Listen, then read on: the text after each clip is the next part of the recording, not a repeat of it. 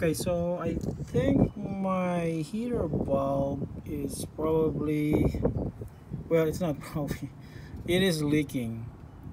Yep, so if you look at that, yep, it's really wet. And then down there, down on that splash shield, I could see like moisture in there. So I think what I've been seeing for the last few days is that my coolant is actually leaking. And then checking the level here, yep, I couldn't see anything. So let me prop up the hood.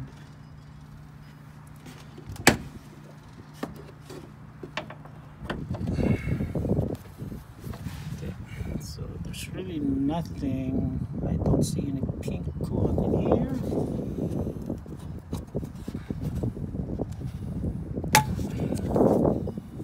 Pretty much.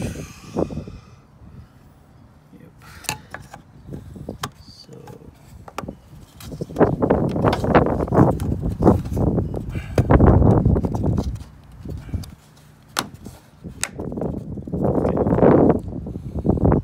see if I could see coolant in here.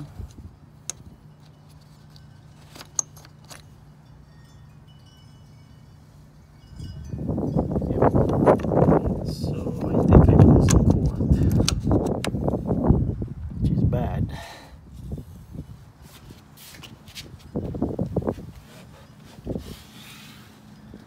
And there it is. Yep.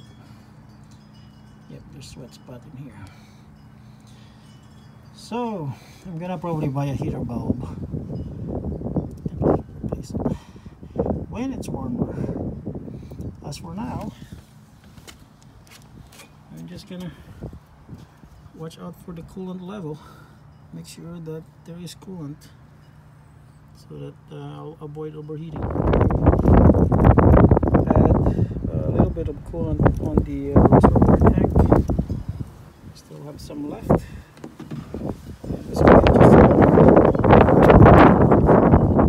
Open this one. And you just like pull it up. So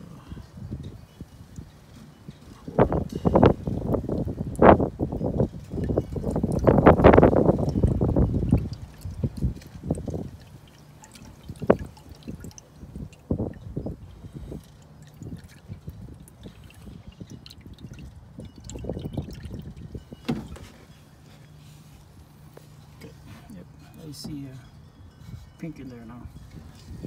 Yep, don't overfill it. The moment you see some pink stuff in there, let's start removing this 12mm bolt here that holds the inverter. This one and this one. So I jack up the car on the driver's side, and then basically the hose, one of the hose there on the bottom of the heater valve is actually connected to this, the one that goes to the what they call that, this cylinder, called the coolant heater storage. Yep. So it's easier to actually remove the hose over here than down there at the heater valve. Once you remove it here, you could just like pull it out once those two upper hoses were removed. So it's basically easy.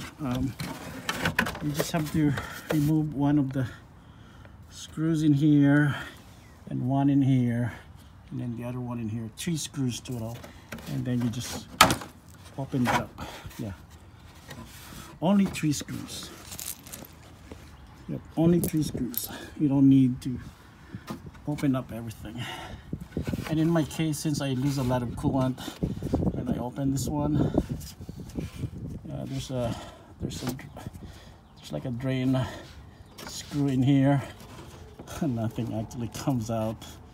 I'm pretty much low in coolant because of the leak. So yeah, I think when I probably take out this hose, most of the coolant will drain out. So I have my extra jug in there, and some some spout, a funnel. It's actually not that much space when you put this up. Some videos actually will show you that you have more space to pull this up, but in my case, yeah, it's really tight. I think there's a bolt out there, so but I think this is enough space to pull out the header bulb. And what I noticed is that I only have one screw in the bracket that holds it. Yeah, that one over there. Only that one. The top one is missing. Yeah, there's nothing there. And I don't know if this heater bulb is original. One of the hoses out, but I have a hard time actually removing these hoses. So I got the bracket out. It's a number 10 mm bolts on this side. There's only one in my case. And then for this one, I have to take it out because it's really hard to get this connector. I'm pressing the tab, squeezing it, and it wouldn't budge. So basically you have to like release the tab over here to take it out from the bracket, and then I could actually like probably maneuver this. Yeah, press this one, it's visible now, then I could pull this out. So these hoses are actually hard to remove. Took me like around half an hour to actually I used this tool. The problem with this tool is that this is the one that you could buy in Advanced Auto Parts, and look at that, it's bent because it cannot clamp all the way in. That's the problem. So I have to use this smaller pliers to gain access down there. I cannot use the big one, the big vice grip, because there's no space. So it's really, I got it out, but I have to remove the hose there so that I was able to pull it out. And well, there you go, it's a Dorman. So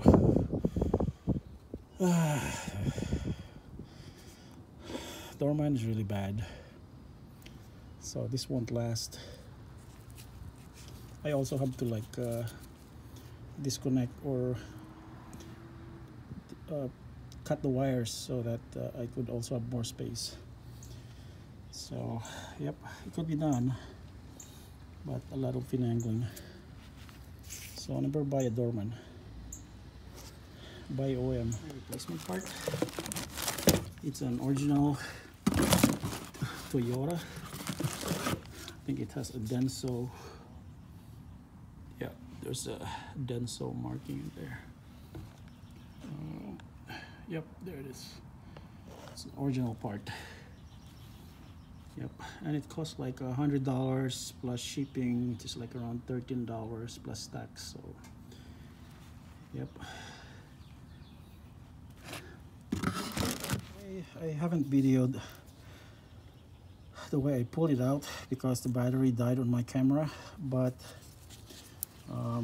I think this is the way you do it somehow. Yeah, like the lower hose is upwards, and then I just probably did it this way, going down. So yep, this is how I put it. This is how the way I put it. So putting it back is just the reverse.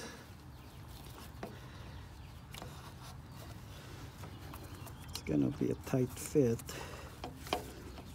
but yep, it went in easily. And then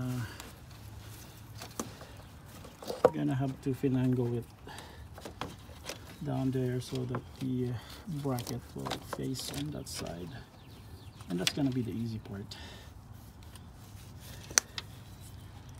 So I put the lower hose back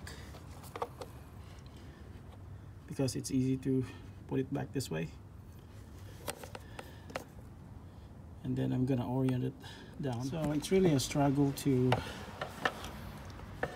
put the the bracket back. Yeah, I got the 10mm bolt there, and the reason why there's no bolt in there because it's broken. So I think one bolt is okay though. I tried like moving the bracket, and it's so sturdy.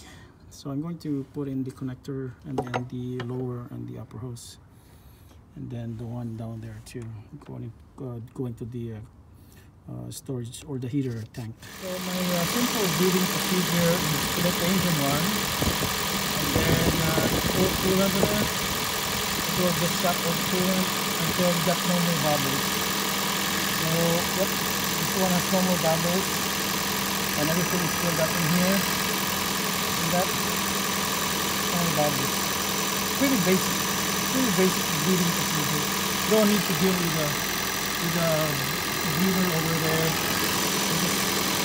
Just watch this out. See, there's no more bubbles in here, and it will just overflow. So yep, I'm going to close this in. My Prius, actually, the one that I bought really cheap, and restored the battery, the hybrid battery for this. And I added the car thing, the Spotify car thing, and it works very well. So the only thing that is visible here is the wire connected to the power supply. I have a dual outlet power supply in there, and it shows the voltage. And then the Bluetooth adapter for the Bluetooth unit is actually over here for the unit that goes to the auxiliary. So this is the only wired connection here, which is for the power. And then I got full battery, got it fully charged, and right now it's 160,337. So I got like more than 1,000 miles now using it from the last 6 months. I mean, probably 7 or 8 months, I guess. Yeah. So not that bad at all.